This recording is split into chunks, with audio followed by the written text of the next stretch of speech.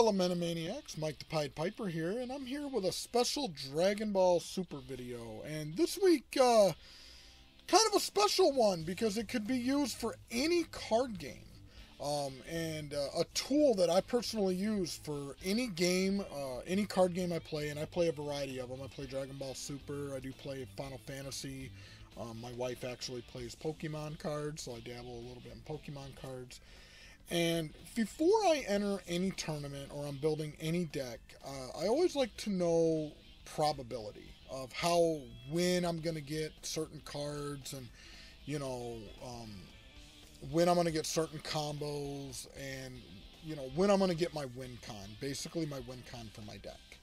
So there is this tool that I use online, which I kind of wanted to share with you guys and kind of share my personal experience, which hopefully will make your deck a lot better in regardless any game that you play. Even for the Dragon Ball Super card game, we actually recently came with a rule where you could run between 50 and 60 cards, which is quite interesting. Because it leaves where we have the question of, okay, are you going to have a lot more consistency having a lower deck size, or would you rather have more options and have a higher deck size? So what I like to do is use this calculator and help figure out my odds based upon if I have a 50 deck size, a 60 deck size, or even like a 51, 52, 53, or 54 deck size. So I'm going to go ahead here and I'm going to share my screen. And this tool is actually called the Yu-Gi-Oh! Deck Probability Calculator, which we can provide you the link for. This is not just for the Yu-Gi-Oh! Card game. It's actually a really easy calculator to use. I don't want to get into so much of the math on how this calculator works because, again, not everyone watching is super duper efficient with math. But I can assure you the math is sound with this calculator on how it figures it out. So what I like to do is, let's say I'm going to be building a Dragon Ball Super deck. And I look at the deck, and obviously, let's start with a deck size of 50. And then we have a hand size of 6. So in the calculator, you would just go here. When you load up the site, you put in deck size 50, hand size 6. Under card name, you could put in the card name. Like, for example, I could put a heartfelt plea here. Goku, Son Goku, a heartfelt plea, saying that, hey, I want to look for this card in my deck.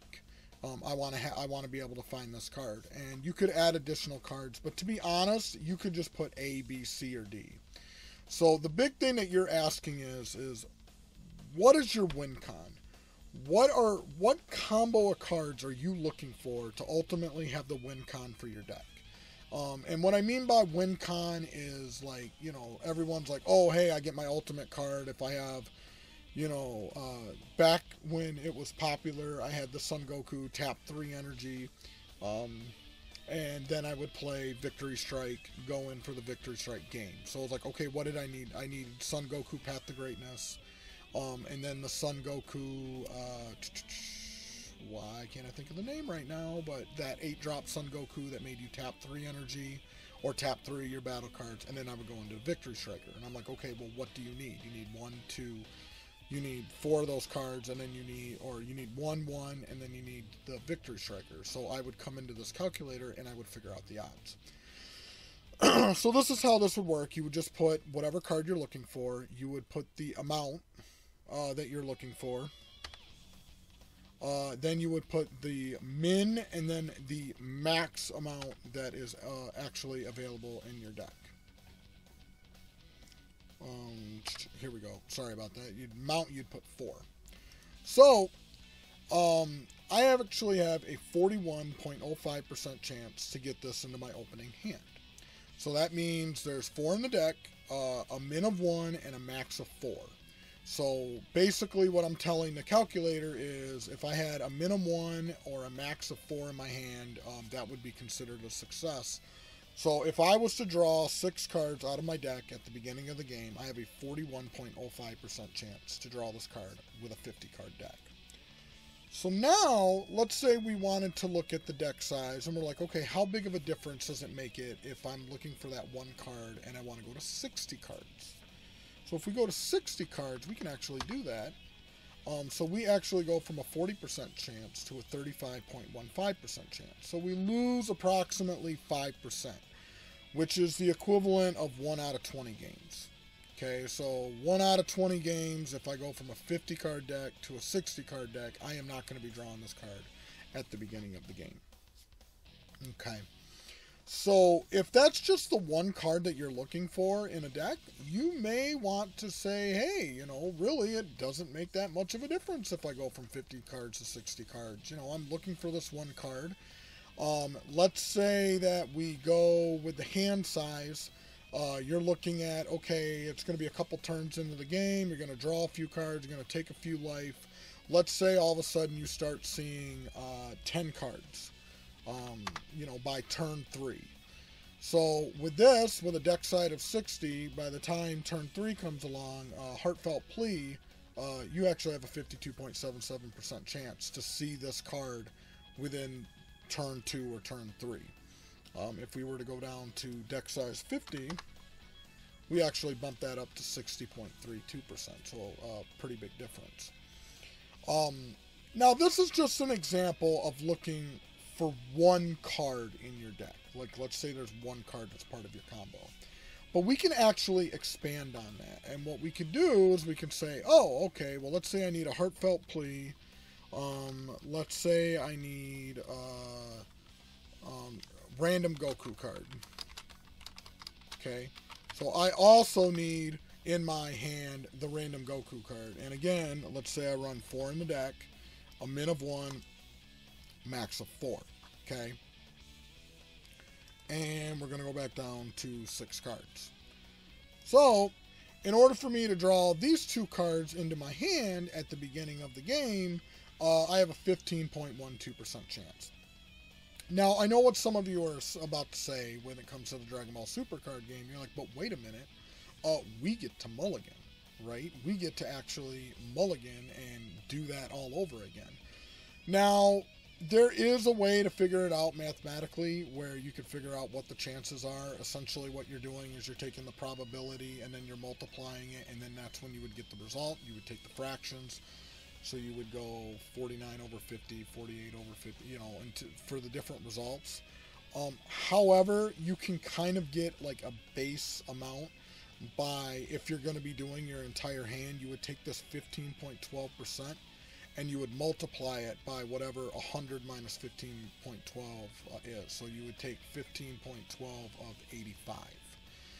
And then you would get that new percentage, and then you would add that percentage on to the chance to have your opening hand, assuming you're going to be shuffling all 6 cards in to try to get these cards. So it gives you, it's not going to give you an exact answer. It is going to give you a roundabout answer. Again, it is a little bit more math intensive when you start adding in that you get to mulligan, and you get to basically get 4, you know, oh, I'm going to choose 4 cards and keep 2. But for the most part, this does give you a general pretty good idea of what kind of cards you're going to be looking for the deck. So let's say you have a 3-card combo, and one of those cards is an ultimate. So we're just going to put in random ultimate, because it's like, hey, yep, you need this ultimate card. Well, there's one you need. Or the amount, 1 in the deck, the min 1, the max is 1. So the chances of you now in even a 50 card deck in drawing this card, and the random ultimate is literally 1.34%. So you're talking, in order to get these cards, the 2 cards you're looking for and the random ultimate, 1 out of 100. A little bit more than 1 out of 100. Now, we could update this and go, okay, let's see if we want to go 60 cards. Now you're talking a little less than 1 out of 100. You're talking 80 out of 10,000, or 1,000 points. So actually 79 out of 1,000. So the chances of you getting these opening cards going from 60 cards to 50 cards is, that's a pretty big jump. So I just wanted to go over on how to use this tool. I guess a lot of people come and go, well, what's the right answer? Should I be running 50 cards? Should I be running 60 cards in a Dragon Ball Super deck? Is there an in-between? What do you think? It really, really does depend upon your deck. It really depends upon the deck that you're going to be running. Let me put this back to full camera here.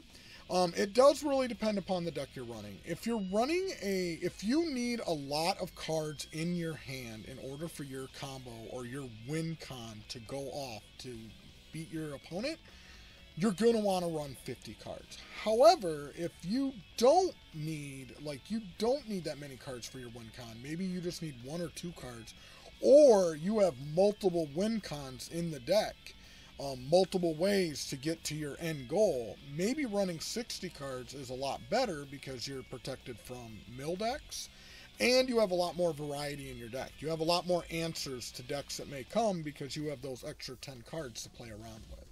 So I would encourage you guys to check out the Yu-Gi-Oh! Deck probability calculator. Play around with it. Let us know if you have any questions with it. But it's extremely helpful. Again, I always use it for any Dragon Ball Super tournament. Oh, excuse me, guys. Just got to get a little bit of water. My mouth's a little dry. But I use it for any tournament that I'm about to enter. Because I want to know what the probability, what are the chances are of actually getting my win con in order to beat my opponent. So anyway, thank you so much, fellow Metamaniacs. Thank you for being Patreon members. Special shout out to Trent from TAC Games and Renee. You guys are awesome. Thank you so much. I'm not going to...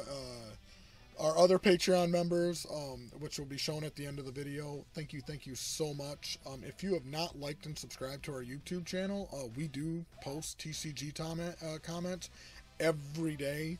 Or not every day, but like Tuesday, Wednesday, Thursday from different games. Dragon Ball Super, we will be doing ours on Thursday. And if you guys do have ideas for future videos, or if you have a deck list that you would like me to go over on this channel, please send it over to us. Let us know, and we'll go through it on the channel, and yeah, I can kind of give you my thoughts and feedback on it. I know I've had a few people reach out to me and go, hey, what do you think about this deck? And absolutely. I will be playing in the PPG tournament this weekend. I was able to sign up for that, so I am going to be running my Zamasu deck. Did make some changes to it, so kind of excited about that. We'll see how that runs. And I'll let you guys know how I did next week, so cross some fingers. Hopefully I do really good. All right, fellow Metamaniacs, have a great rest of your day, night, whenever you're watching this, and I will see you guys next week.